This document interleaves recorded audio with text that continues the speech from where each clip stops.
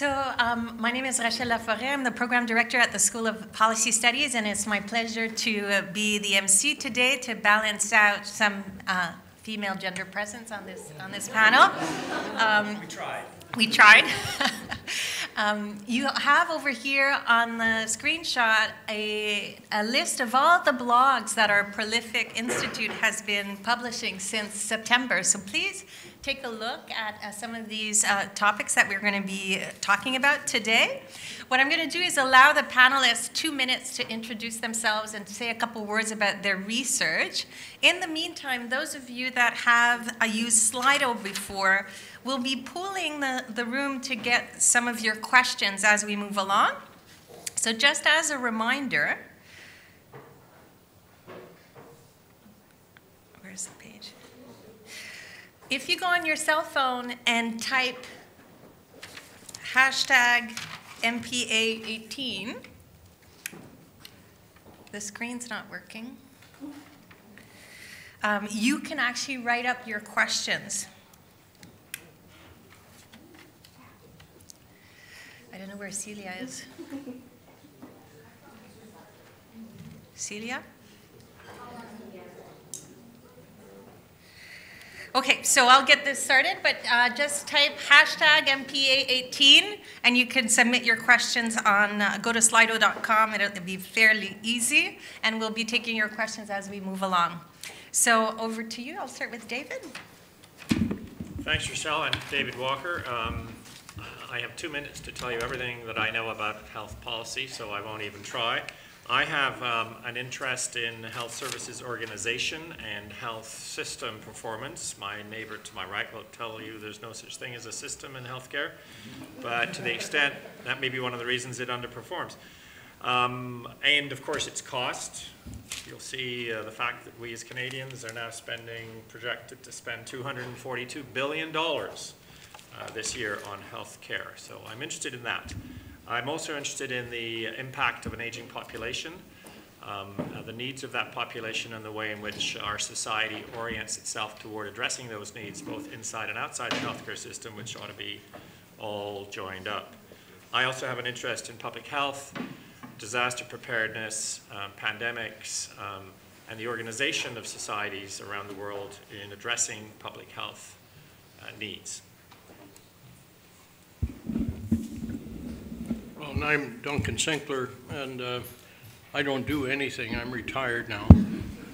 And but I used to be as tall as David when we started off the whole idea that actually healthcare should be changed somewhat, and I'm still nursing my scars.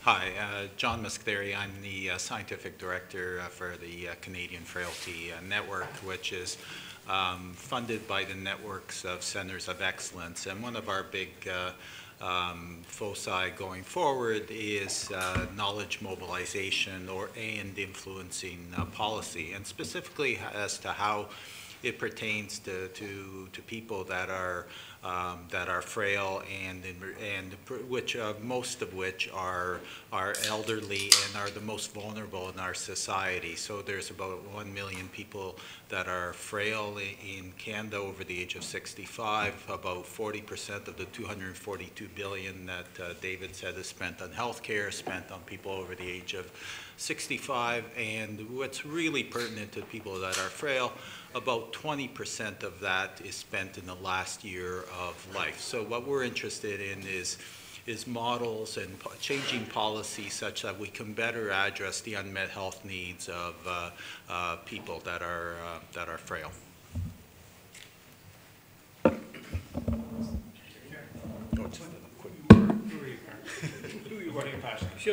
Sorry to be a little late. I'm a cookie eater. Yes, thank you for pointing out my nutrition habits. I'm a medical officer of health. I'm relatively new in that role. I've been the associate medical officer of health at Kingston, Frontenac, Lennox, and Addington for the last year, and the new medical officer of health CEO for this region. So you could think of me as a family physician for 200,000 people. It's my responsibility to keep a population healthy, and I try through my team at Portsmouth and our 3 other locations across the region to keep the population healthy. So we work on big ticket items, such as tobacco control, opiate control, healthy eating, active living, healthy early childhood development, and try to go upstream rather than concentrating just downstream on the healthcare system response to keep a population healthy. Is that okay? Perfect.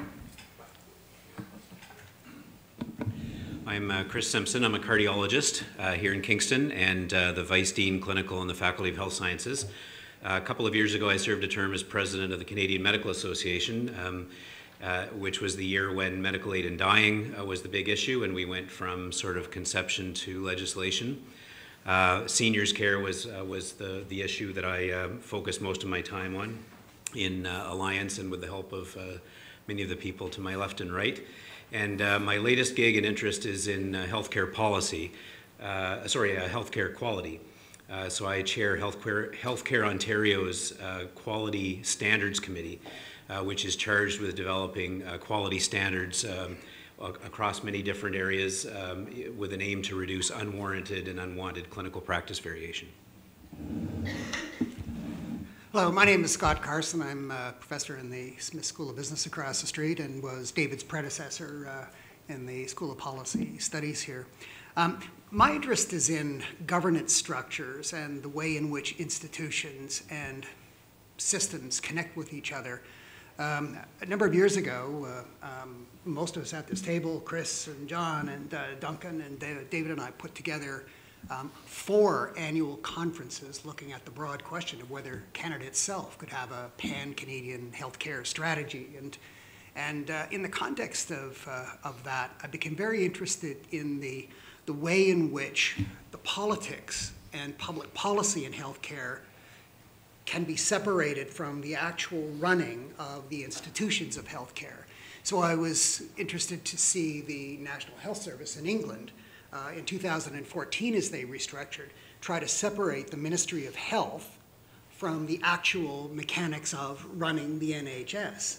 Of course, the Ministry of Health had to retain its policy authority, but it was an attempt to get at something that in Canada we've tried to do a number of times. For the healthcare buffs in here who know about the Kirby report in 2002 and the Romano report in 2002, both of those major pan-Canadian reports tried to find a way of separating out some body that would have a leading role in the running of the system from the actual politics, which often intervenes between the two. So in all of this, I kind of invented a model called the bicameral model.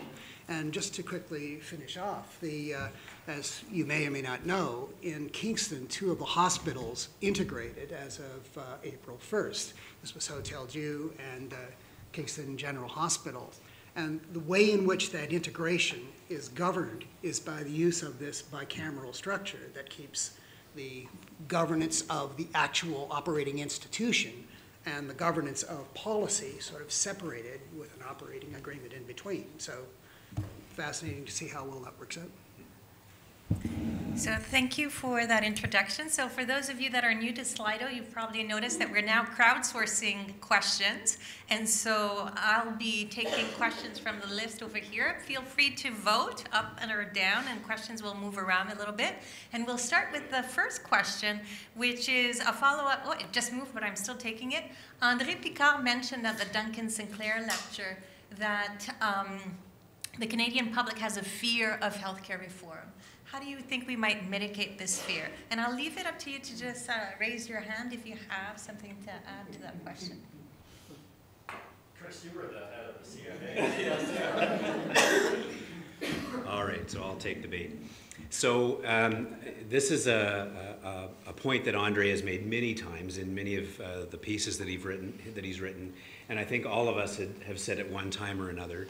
I think the CEO of the Ottawa Hospital, Jack Kitts, said it best when he said, our biggest barrier to health reform is persuading Canadians that we have a problem. So there's this sense out there that long wait times and inadequate access in general and some other shortcomings of the system are just simply the price that we have to pay in order to have so-called universal health care. And when we start to contemplate reform, the forces of change, of course, create lots of nervousness and a lot of polarization. And people shy away from having a meaningful conversation because they believe the alternative is somehow something different than the noble ideals on which our universal healthcare was founded. So rather than talking about the principle of making sure that people are treated on the basis of need and not the ability to pay, we've sort of locked down on this notion that any discussion of change means that we're abandoning that principle, which is of course not necessarily so.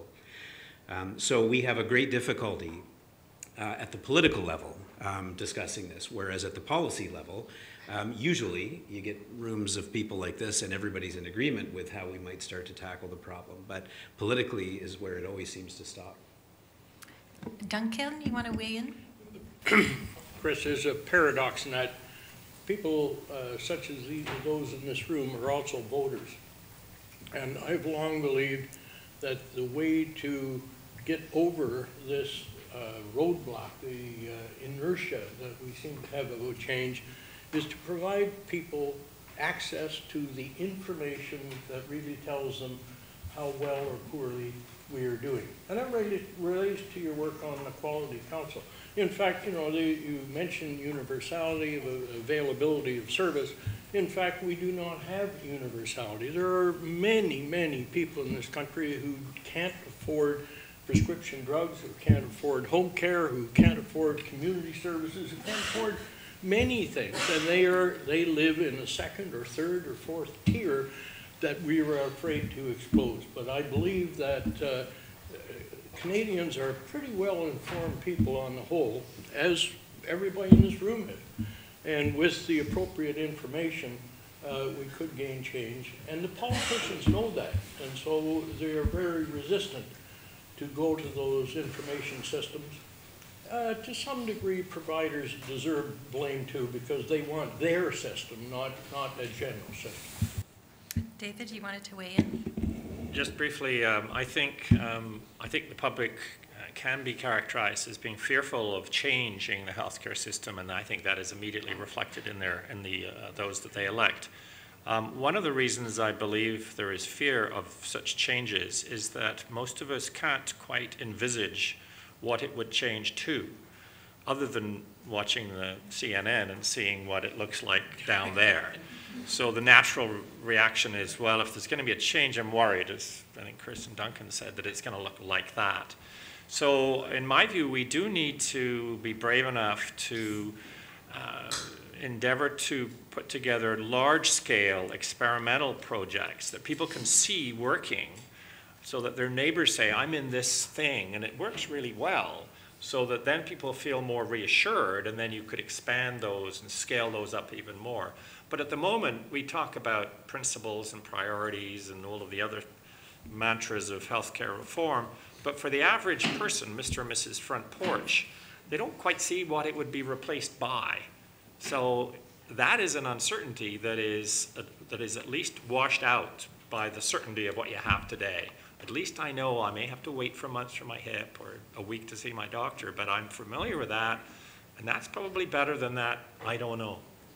I'll take one last answer on this question, John. Sure. So I think that there's two things that, well, one aspect will be that as the demographics change and as we all grow older and require the healthcare system, we will actually probably demand more from the healthcare system, because the baby boomers who are going to become the consumers are going to be the ones that drive that change, because the healthcare system was designed for people who are young, who have single organ disease or single diseases. So I think that will be a big impetus to change going forward. The other aspect to that is that what we don't do very well is we can a lot of times conceptualize what it may look like, what's really good, but the change and how we get from there, from here to there, is what we don't articulate very much, because some of that is going to require huge amounts of resources that to be reinvested to get us from current state to future state. So articulating that will be really important as we change, and plus articulating where we're going and getting consensus on that. Thank you. Top of people's mind, the participants want to know, what will it take to decriminalize all drugs in Canada, and do you think it's a worthwhile policy to pursue? Kieran? My friend David just pointed at me, so I guess I have to speak.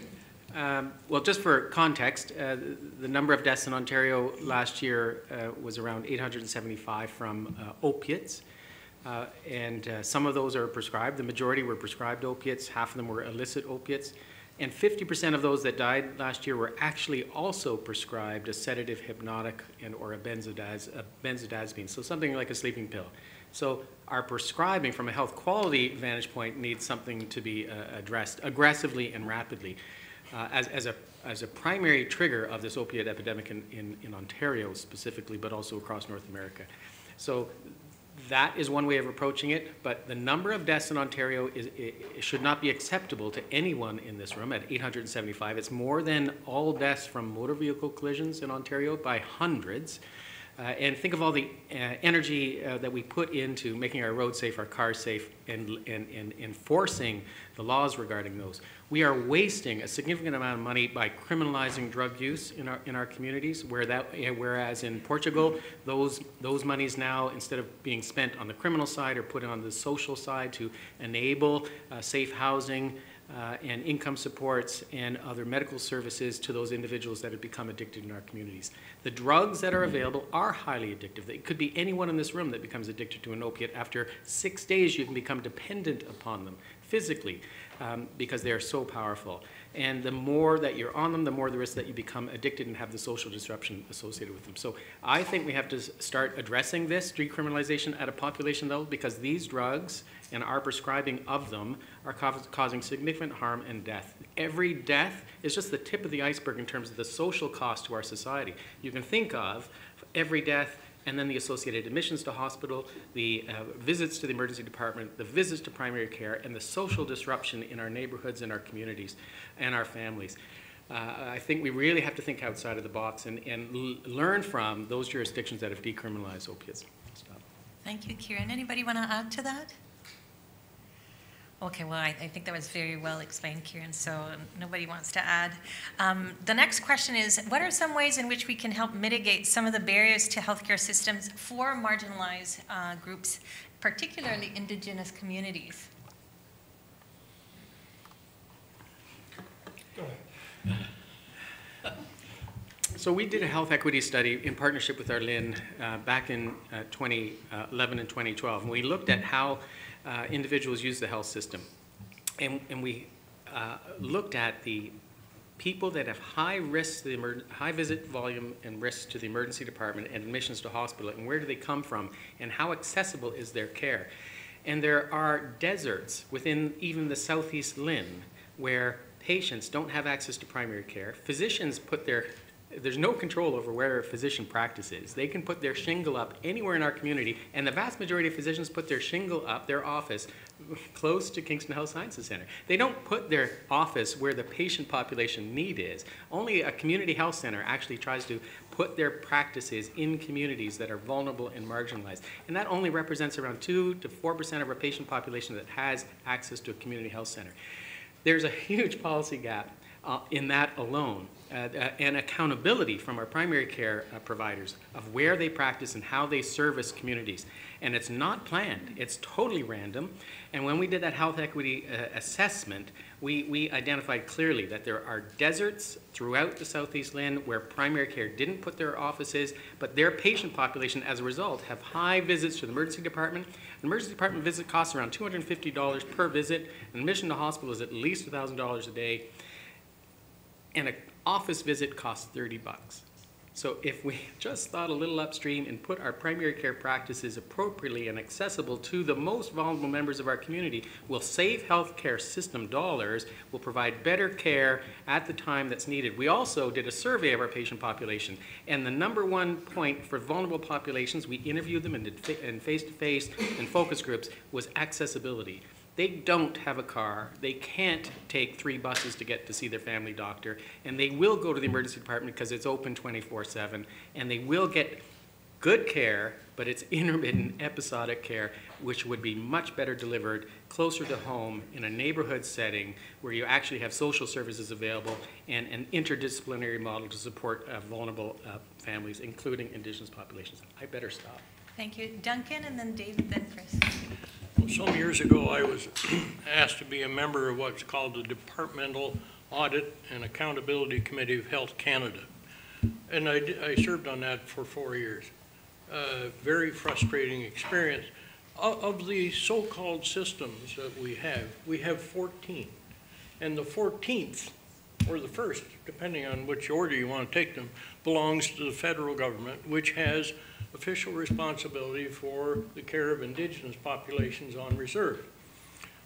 The problem is exactly as Ian, or as Kieran described. Whoa, need another cup of coffee.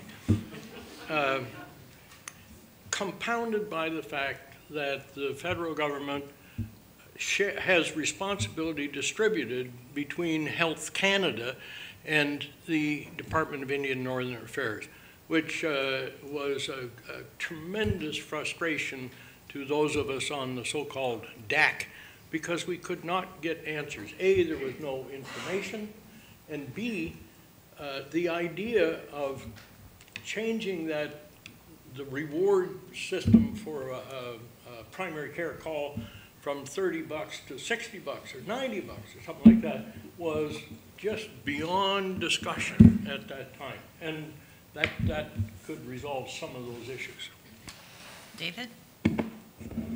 I don't have any easy answers, and if any of us did here, I think we'd probably be sitting in Ottawa, where there are no easy answers found either. This is, in my personal and relatively uninformed view, an issue of equity. I think our nation and other developed nations are lumbering toward increasing inequity across groups and across generations even. And it is an inequity that we see as expressed for the marginalized populations, First Nations people, Indigenous people, homeless people, the poor, those who are drug addicted, those with mental illness. And our health system, ostensibly patient-centered, is actually very provider-centered, and providers are humans, and so it is probably easier to look after your colleague that you see at the golf club on Wednesdays than it is to work your way around how you care for someone who is homeless, lives on the street, was a single mother from a First Nations reserve and is now living in a city. So I believe we need to think about this as a way in which we reorganize our care and our philosophy toward people. The cultural ethnicities, the issues that we don't always understand are central to this. Duncan's mentioned my second point, which was the governance issues, who's actually in charge, and that has certainly not helped with particularly First Nations people. And I think in the way in which we deliver, once we've decided we should and must, needs to be a different model. We need the determinants of health to be addressed. These are as much social problems as they are medical problems, and so I favor approaches that are led by community-based, patient-oriented social worker, nurse practitioner, dietitian, maybe employment counselor, and so on and so forth, addressing the social determinants of health to try to reduce these inequities, let alone all of those social programs to maintain an annual income that is one can be satisfied with. Chris? Yeah, and just to build on those comments, I think, for me as a subspecialist, by the time a patient gets to me and they're sick, there's very little I can do about equity. Further upstream, in the primary care community and in the community in general, there's more that can be done, and there are some exemplars around getting into some of the social space, like Gary Block at St. Mike's, who has this program where he talks about prescribing money, which sounds a little audacious, but what he means is that he's helping people fill out their income tax forms so that they can get an income tax return if they didn't have the ability or the resources to figure out how to do that. So it's saying that healthcare providers can be in that social care space. Even further upstream, The year I was involved with a CMA, we were lobbying for a health in all government policies approach, where we simply asked for a healthcare lens to be applied to all cabinet level decisions. And that gets into social care. And then even further upstream is where people like Ryan Miley in Saskatchewan seem to be. He's running for the leadership of the NDP and will probably be Saskatchewan's next premier. You heard it here first. Not to get partisan. But he talks about health as sort of the ultimate metric for the well-being of a society. He says, why are we talking about the GDP as how successful we are as a society? It should be how healthy are our citizens. And he's talking about bringing a whole government approach to that. So I think, you know, the theme here is that the more we integrate health and social care, the more we'll get bang for our buck. But we are laboring under a delusion if we believe the healthcare system can fix inequities by itself, because we contribute a very small proportion to the health of Canadians, somewhat ironically perhaps. Okay, great. So you've talked a bit about the community care. I was going to move on to the next question. People would like to know what should Canada allow further access to private healthcare services within Canada? What's the role of the private sector in the delivery of the healthcare services? Do you want to take this one, Scott? Maybe link back to the previous question. No, that's okay. I mean, I think the private sector has a lot to contribute. The reality is that public policy, healthcare policy, is the purview of elected representatives and all of the people. So the sort of far right notion that the private sector should somehow take that over is not something that I would ever condone. But the private sector kind of feeds itself on innovation and new ideas. So the extent to which the private sector and the public sector healthcare can partner and partner profitably to both is something that I think has a lot of scope to it, and particularly in the areas of strategic alliances where the private sector can bring expertise often and resources that wouldn't be available to the public sector. The public sector has policy objectives. Partnering between the two has a lot going for it. So I don't support either of the extremes, that business should never have any role in healthcare, nor that it should have an overwhelming role, but somewhere in between. And partnerships, public-private partnerships and strategic alliances, I think, is a lot of scope for improved service provision. Thank you, Scott. Duncan? Let's not kid ourselves. The so-called delivery system is in fact provided by private care. I mean, in Ontario, hospitals, with very few exceptions, are private enterprise, and family physicians are generally private enterprise. So the delivery of health care is in fact in the hands of the private sector, and has been and is in most countries. Now, it's highly regulated in most cases, but this ogre, the specter of going the U.S. route, is really what's stopping us from considering how to blend public policy objectives with private sector incentives. David? My view is that we all pay for it one way or the other. And my interest is that this country is the only developed country that has 2 or 3 bands or elements of our healthcare system paid for from the public purse. First dollar, 0 deductible, so we don't have to pay a penny for the doctor, for the hospital. And then leaves relatively uncovered many of the other arenas that other countries do cover in terms of drugs, dental, eye, home care, to some extent long-term care, mental health. So we have this aversion in Canada to having to pay for health services. We believe that that violates our ethos and our principles as Canadians. And yet we pay more for health services than most other developed countries out of our pockets. Now, we can get insurance plans. So I think it's a strange conversation, because we fear paying for it, but yet we do it. So are there better models of blending what comes out of our pocket that we may be fortunate enough to have covered either by wealth or by insurance plans, employment benefit plans, and or subsidization for those who can't afford it, and public funds? And the balance is not as important in my mind as the range across which we provide those services. A very significant minority of Canadians cannot access pharmaceuticals because they can't afford to pay for the drugs that are prescribed. Now, Ontario's made a step by, I saw the advertisements last night in bed, that we now cover people to the age of 25 with your OHIP card for drugs. So we've got 0 to 25, 65 plus. That doesn't help any of us. That's right. And, well, actually, I hate to say it, it just helps me. As a disclosure, I'm an inch over 65, which leaves, of course, the bulk in the middle. So that's my concern about this. I think it's a matter of balance. I think the issue more is that we spend a vast amount of money, more than most countries per capita, for mediocre results. So whether we pay out of our pocket or whether the taxpayer pays for us, that's us, the government pays for us, we're not getting value for money. So let's argue for value for money, however we go to pay for it. Anybody else want to weigh in on the privatization? Chris? Well, just to build on what David said, I guess the other element of this is equity, to harken back to the earlier question. So, you know, we highly value equity in the way that we distribute our public resources, but in fact, and we've written a blog on this, and you may want to refer to that, the notion that we concentrate most of our public investment in hospitals and doctors and then have kind of a free-for-all on all of the rest of it is arguably far more inequitable than if the public investment were somehow distributed across a broader swath of services in a way that delivered more equitable care. Okay, now the room wants to hear from you. This is your 2-minute pitch. What is a key policy change in healthcare that you would consider to be essential, and explain why it should be a priority? I'll go first because it'll be easier. David?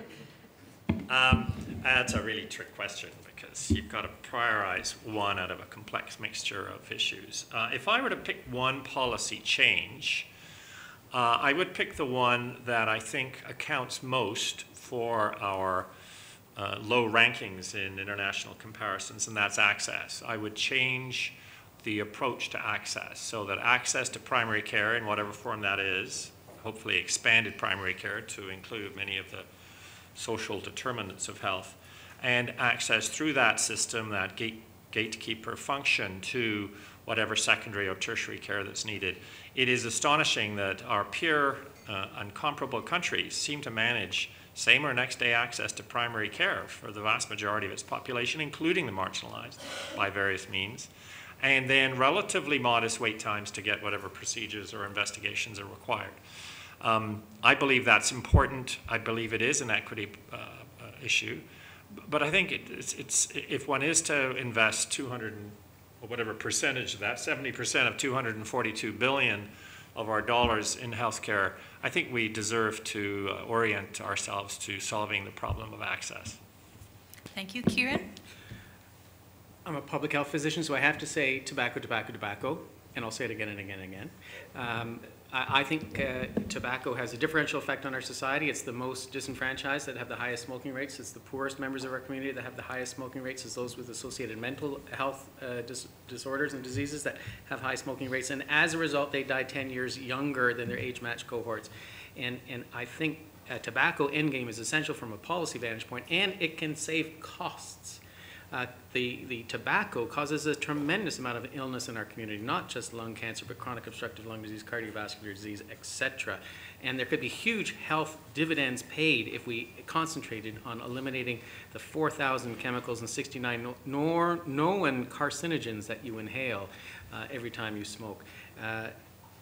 And for me, I think it's very cost effective if we just concentrate on eliminating tobacco. Set a time where we're going to have tobacco out of our society, or down to 5% smoking rate by 2035. I think it's a brilliant idea, and we've hosted one of the first meetings nationally here at Queen's University to create a tobacco endgame. Thank you. John?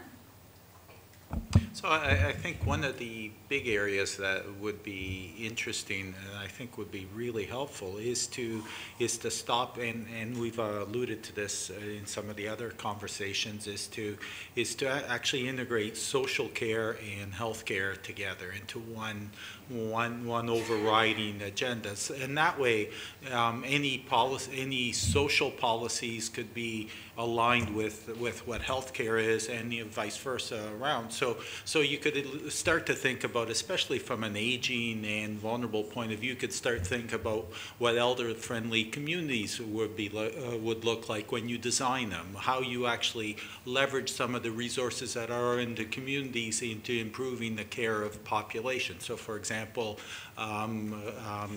the postman comes around, well, they could also check in on vulnerable seniors and doing those sort of things. So if you start to change how healthcare, because healthcare right now is a big monolith, but it tends to operate in isolation. But changing the way the lens through that, I think that would be a big way forward to improving the way things are done. Duncan, did you want to take this one? Well, if I had to pick one thing, I'm debating in my mind whether I would insist on our governments actually articulating a vision of what we as a society want to achieve by having a health system. If you go and search for it, you will not find vision statements that in fact governments, any government, including the federal government, really have in mind. So that would be top of my list, but second on my list would be the foundation stone for implementing what my colleagues have said, and that is the creation of a genuine health information system throughout the country that in fact will reveal the data that will persuade people that change is both essential and would save us money overall. I don't believe, notwithstanding your efforts, Kieran, and many others, that the ordinary Canadian understands the cost of selling cigarettes. They just don't. But if they did, they would say, boy, that's costing us a lot of money. We better stop that. So we have an MPA policy instruments question. How much scope is there for direct policy and government intervention in the diet of Canadians, for example, salt or sugar taxes? He's very useful. Well, it very much depends on the government of the day. So under the pre-existing government at the federal level, there is very little interest in being involved in changing the food industry and restricting salt. And they actually they funded the salt study and then put it aside and didn't integrate any of their recommendations. And they did the same with trans fats. They said the food industry should decrease trans fats in their foods and prepare to eliminate it at some point in time. And it's only when a new government came in town and said, you will eliminate trans fats from the diet of Canadians, whereas other jurisdictions had already put this in play. So there's a huge policy play that can be made to make our foods safer and to engineer safety into the foods by simple elimination of some products like trans fats. And yet the governments have been loathsome to do it, but I got to applaud the federal government at present that has mandated that, not just recommended, but mandated that some elimination of some products occur. That alone will have a huge health benefit, and that the song for that has not been sung loud and clear enough, that policy changes at a population level can have a huge health benefit, and salt reduction is one of them. Engineering safer and better foods is another. Caloric monitoring, so now you go to a store, a restaurant, and you can see how many calories are in every food. To me, that might help some people make decisions on some of their food, but it's inequitable because those that have the lowest education and or most difficulty reading aren't going to understand the implications for making those decisions. So to me, it's not an equity piece when they make those types of policies. But it's a start to make people more aware of the calorie content and impact on health. But that has to coincide with a huge education piece, which is going to cost money and effort, whereas major policy pieces where you eliminate a food or content in a food have much bigger health implications. Thank you. Does anybody else want to take that? Chris? Yeah, just to build on that a little bit, you know, beyond public education and regulation, there's also this integration as well with some of the social determinants. So it's no coincidence that places, neighborhoods with lower socioeconomic status have a lot of McDonald's and Tim Hortons, but you can't buy any fresh produce. So these are the kinds of things that policy might not fix, but this is the kind of place where an engagement with the private sector may create some really interesting conversations about what corporate citizenship looks like in the 21st century en route to a healthier population. Thanks. David, did you want to? Just a small touch of irony. I took one of my grandkids to a Queen's football game recently, and we were wandering around once in there looking for something to drink with our hot dog, which was a low-calorie hot dog. And of course, it's he's very well brought up, little boy. He wanted a bottled water, but of course you can't buy bottled water on campus. You can buy bottled everything else. So, and I couldn't find a bottle of anything else that wasn't packed with sugar. Now, of course, if you take your bottle, you can fill it up from a water fountain, but we didn't think of that. So there was an inverse incentive to actually consume vast amounts of sugar, which he did, and then, of course, he went nuts. Okay, so did you want to add to that, Kieran? So if we want to deal with the food deserts, not desserts, food deserts, it's a huge policy play. Think of the effort that I would have to put in play to work with my municipal partners to change the zoning bylaws to increase the availability and accessibility of healthy foods to populations that need it, and then the incentivization of purchasing of those and the de-incentivizing of high sugar, high caloric, nutritionally deprived foods. It's a huge amount of effort at a local level where I am not seeing the direction at a provincial or federal level to enable this type of action. And yeah, I can spend a lot of our time trying to do this type of work, but we really need an overarching vision of health for our community that's going to incorporate all these recommendations so that we don't have to do it 36 health units, doing it 36 different types of ways, whereas we just need leadership in health policy incorporated in decisions made at a provincial or federal level. Okay, thank you. Which country's healthcare system do you think is the best model for Canada to learn from? David? USA.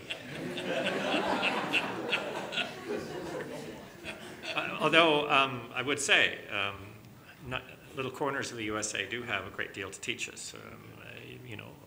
Nearly 100% of people in Massachusetts have healthcare coverage. People who are enrolled in Intermountain Health or Kaiser Permanente have a pretty well integrated system. There is no country, but there are many, many countries, each of which can give us something to learn from, recognizing that our country is encumbered by a federal, provincial, territorial system that makes change very, very difficult, and a population that's clustered in strange fashions. So one always looks at Australia. I'm particularly taken with little bits of other countries. I'm very taken with the experiment that's going on in New Zealand around Christchurch, which was a burning platform following an earthquake that led to a massive reorganization in the way in which healthcare was provided, forced by the fact that most of their buildings fell over, and therefore their institutional structures physically fell over.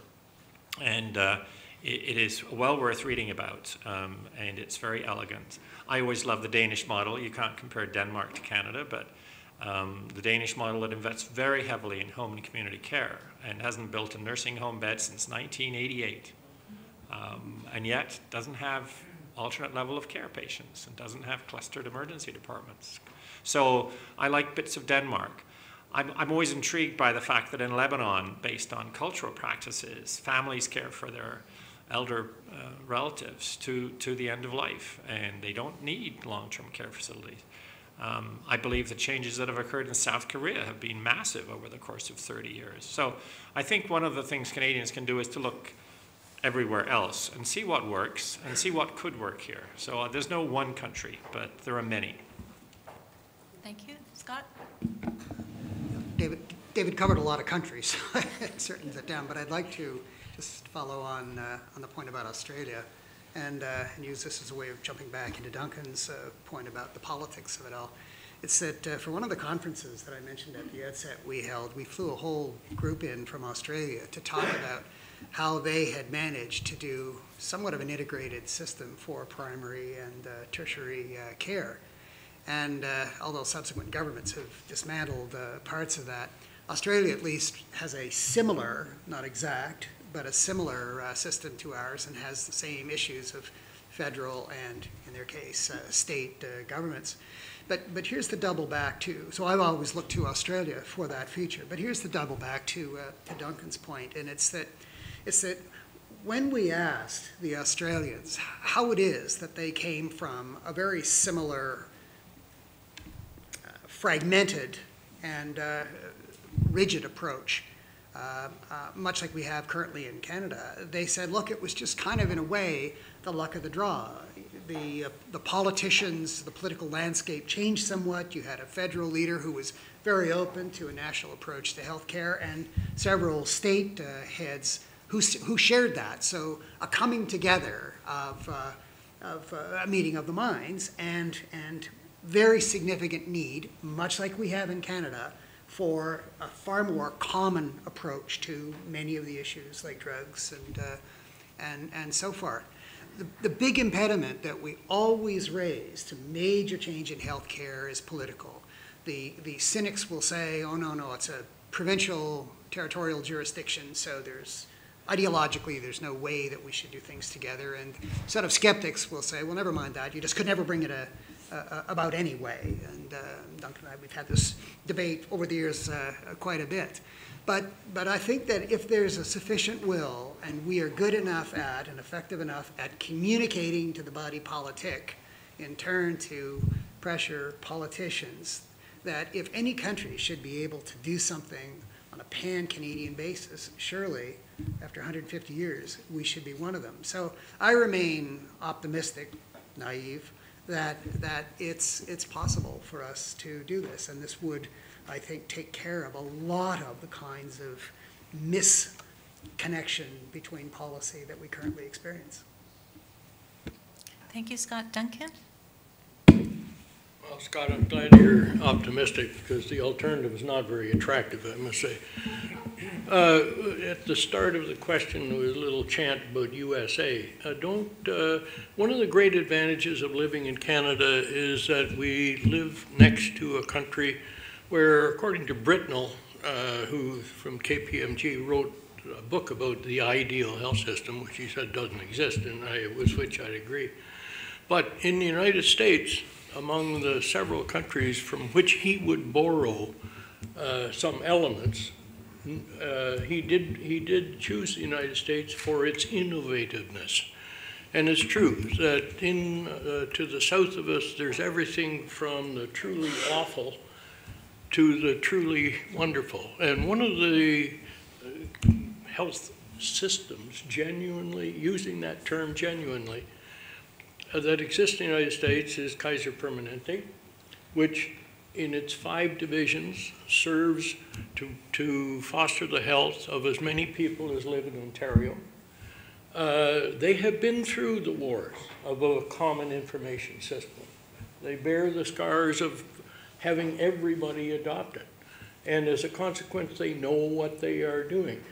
It would be a very simple matter, really, to emulate Kaiser from an operational point of view, but emulating Kaiser from a political point of view would be impossible.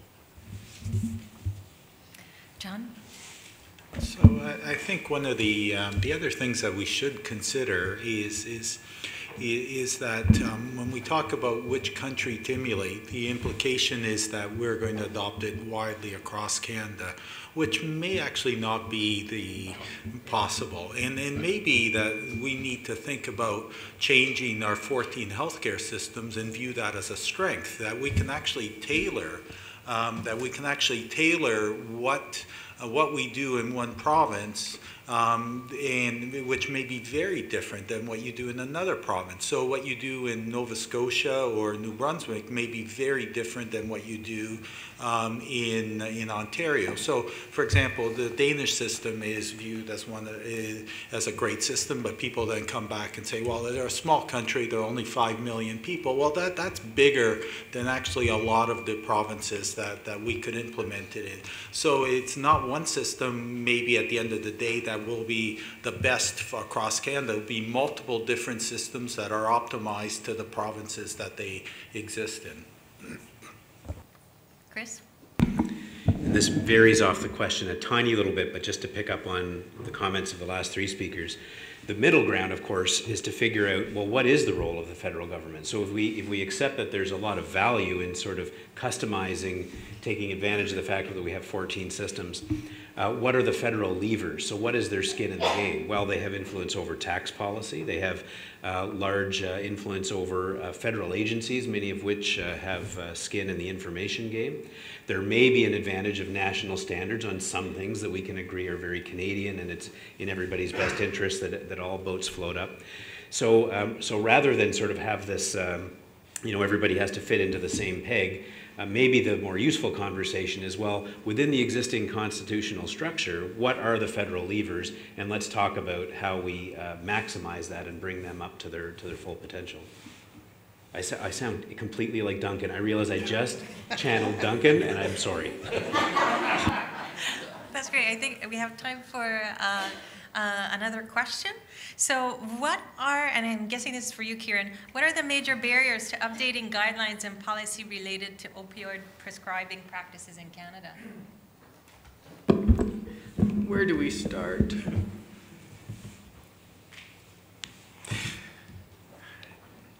Well, Chris is an expert from HQO, but because we don't have accountability or direct line of supervision over primary care, they prescribe around 38–39% of all opiates within Ontario. That to me, that's a huge gap. The highest prescribers of opiates in Ontario are solo physician practices, males over 50 years of age, so me, working in fee-for-service practices that have a high proportion of patient population that's vulnerable and poor, and those practices aren't linked to accountability. The college doesn't necessarily supervise their practices. They don't have a family health team where they can bounce ideas off other physicians. They're not accountable to a hospital structure, so they've been left to practice independently under pre-existing guidelines that have changed over the last 5 to 10 years, and we have no means of measuring the quality of the work that we're doing. So 17 years into the epidemic of harms associated with opiates, we have a narcotic monitoring system, and a family physician can voluntarily, not mandated, get a review of how they're prescribing opiates as compared to an age-matched practice cohort. But it's voluntary. So there's no measure or means or mandate to ensure quality, to ensure oversight, to provide ongoing improved education for some physicians whose prescribing is aberrant, nor in the coroner system. If someone dies with 5 pill bottles of a physician at the scene, the coroner in the past didn't even write down the name of who the prescriber was. So the physician would never even get any feedback that perhaps their prescribing was associated with a death in the community and or an overdose in the community. So from a quality vantage point, there's huge gaps and huge accountability that need to get addressed, and we're 17 years into it. Thank you, David. It's a challenging issue.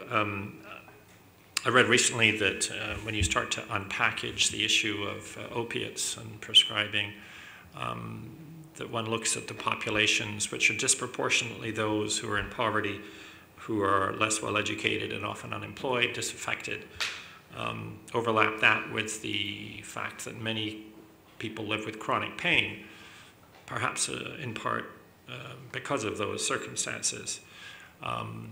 Ally that to the fact that in the mid-1990s, physicians persuaded themselves and were persuaded that the management of chronic pain had been inadequate and that these wonderful new drugs produced by Purdue Pharmaceuticals, about which you can read in the New Yorker. Google Purdue New Yorker and read the story of this very wealthy family that owned Purdue and to this day endows museums and wonderful philanthropic things. Anyway, when I was in practice, some of my colleagues across the country would invite us to dinner and talk about the wisdom of prescribing oxycodone or its equivalent to those in chronic pain, because the risk of addiction was minimal and that people would then be able to return to work. This was all false. One of the problems now, of course, is as Kieran says, the oversight of prescribing is minimal, although it is increasing. The alternatives are also not available. Ruth Wilson, who would be here to destroy this mantle approach of white males, for which I apologize, would say that when her patient requests further prescriptions of narcotics, and she tries to work with them to reduce or get off those, the alternatives of pain clinics, pain experts, and those in a multidisciplinary way to help deal with that are very hard to access. So that becomes a problem as well. But and the last point I'll make is it is, from a societal point of view, fascinating to me. This is a North American problem. This doesn't happen in Europe as it is here. BC's projecting 1,500 deaths this coming year. I was asked by the government to get involved in looking at SARS after SARS because this nation was convulsed by the fact that 44 people died of SARS. 44 only. In Toronto, of course. Well, Toronto is special. Nobody should die in Toronto. But just to put it again in the context that we're seeing hundreds and hundreds of people dying in Kingston and across this country and in North America, something that's a societal phenomenon that we're not seeing in Australia or in Denmark or London. Chris, one last comment? Well, it shows the power of marketing, right? And the Sackler brothers sort of introduced marketing in pharmaceuticals. And, you know, even if you take the argument that, well, it really was sincere. We really did believe that there was an epidemic of chronic pain that was under-recognized and that, you know, this slow-release opiate was you know, the key. Well, the company to this day is using those same marketing strategies in, you know, outside of North America. So, you know, the height of unethical corporate behavior is Purdue Pharma right now. You can tweet that if you want, and I'll take all the hate mail that I need. But just to reassure you somewhat, maybe, at Health Quality Ontario, we're almost at the finish line with quality standards for prescribing of opioids for acute pain and for chronic pain. They've been meticulously worked up. The methodology is outstanding, and as I said earlier, it'll be backed by, you know, some legislative weight. And so as we roll these standards out, we hope it'll start to move the dial a bit. So I'm conscious of time, and we've had some really good questions, and there are still more questions. What I'm going to do is share those questions with the panel, and maybe there'll be 1 or 2 blog posts coming out of those questions. And I want to give the panelists a last opportunity to say a couple of words about the state of the healthcare system, and then we'll wrap it up. So, David? I'm taken with the question, I don't have an answer for it, but what are some of the ways in which we can address the systemic discrimination and inequality in access to healthcare for the LGBTQ community? I don't know the answer to that. I will say my view is that society, and as it's expressed through those who provide services to society, continue to be bedeviled by the stigmatization of various groups.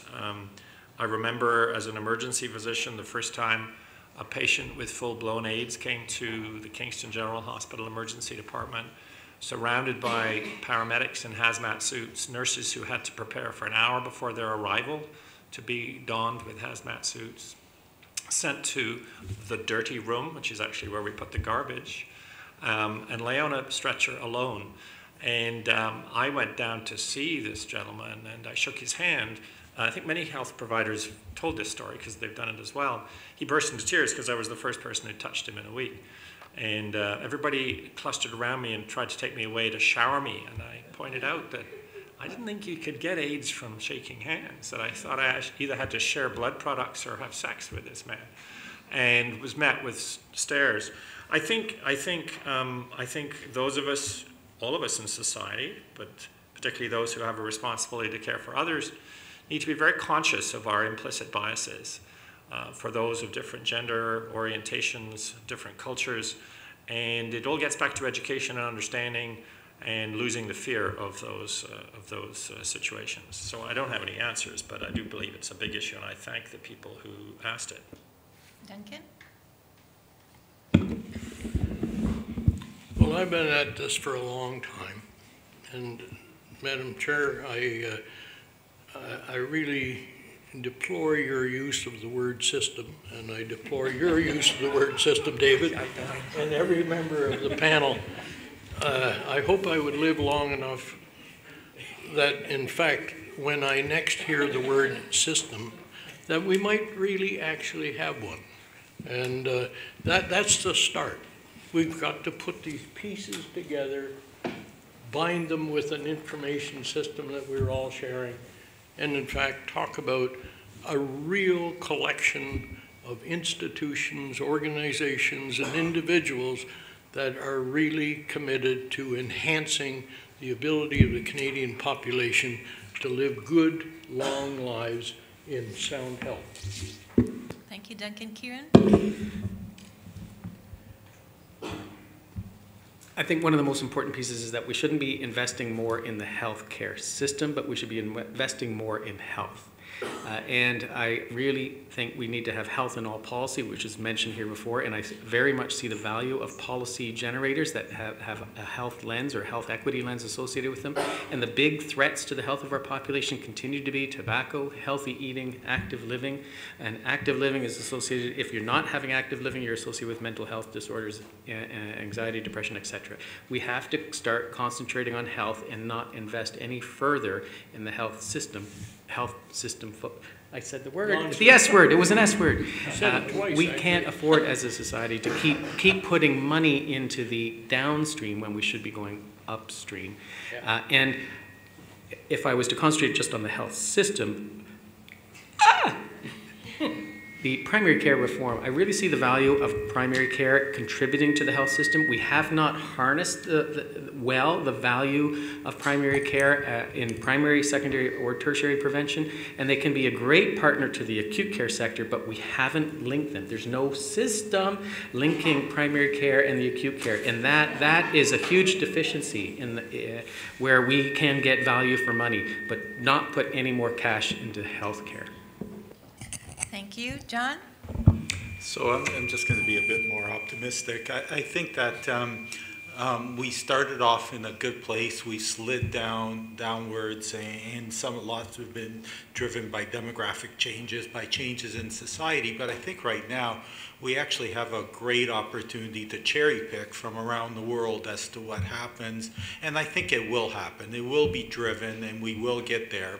And sometimes it's really hard when you hear all the negative stuff that's everywhere, that things are terrible. But I think there's been change, and I think it will accelerate, and we will get there. And I don't think we're that far off from being able to get back to one of the highest performing systems in the world. Now, that may be all the opiates I'm taking, but I'm just kidding. But I think we will get there. Chris, final words? Well, I've been interested now for some time in how we can harness my profession and the other healthcare professions to unleash the creativity that I know is there.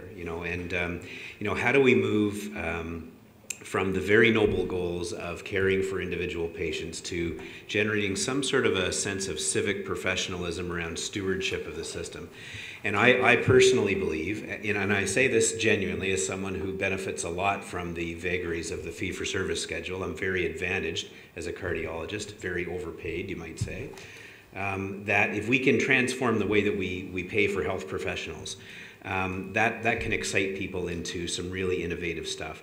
And I'll say to rooms of physicians who are in this very toxic environment, very concerned about what's happening in Ontario, if I said, I'm going to pay you what you're making now, I'm going to give you a 3% increase every year, just presume that your income is secure and it's no longer a threat.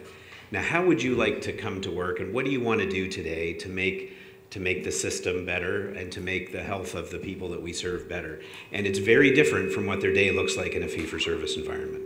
Now, that doesn't mean that fee-for-service is inherently evil or that people are doing bad things, but it's missing a huge opportunity to unleash the creativity of healthcare providers to come up with a system.